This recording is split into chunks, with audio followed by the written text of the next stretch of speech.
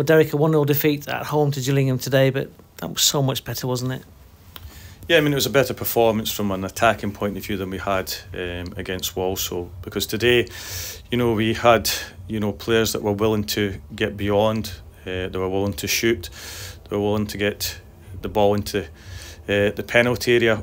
The things that we didn't do last week, even though we had a lot of final third entries last week, we just didn't do enough against Walsall. But today, I thought over the 90 minutes, it was much improved from that point of view, and we could have still done better, because I feel in that first half we could have maybe scored a goal. We had some good opportunities, and we definitely gave Gillingham a problem today.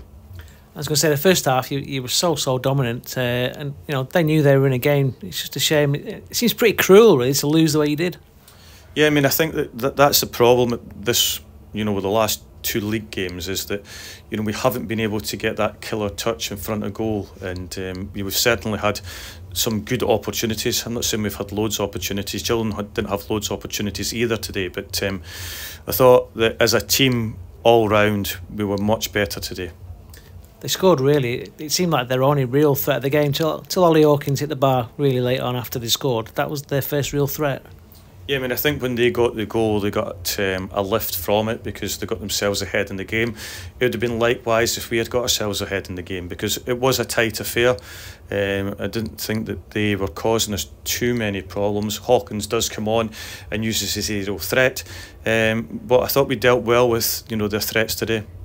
You are a team, a lot of new faces, but I guess you'll take heart from that things are coming together. It might take a bit of time, but they are coming together.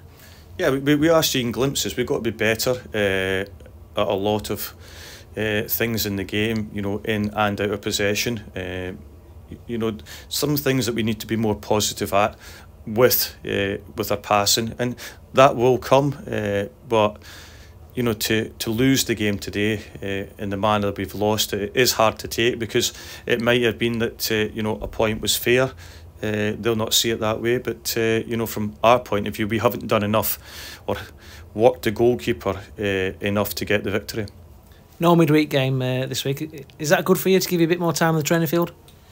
Yeah, it is and it isn't, because you want to play week in, week out, but it obviously gives us that opportunity. We've played 3 tough games so far this season, then we've got another tough one away from home against Doncaster next week. I was going to say, they don't really come much tougher than Doncaster at the minute, do they?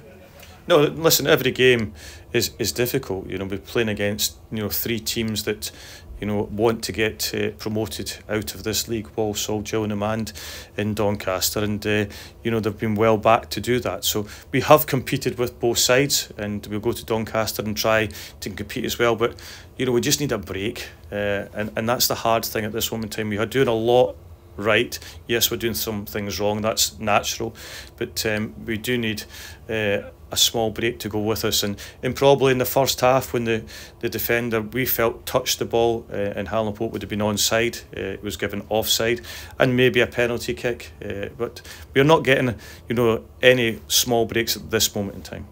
Gwyn Edwards flashed a shot just inches wide in the first half. We're just seeing glimpses now of what he can do as well. Yeah, I mean, we've got to hit them on target. We've got to get working the goalkeeper, and we see that for all our players, getting into that area, and we've been much better at doing that today.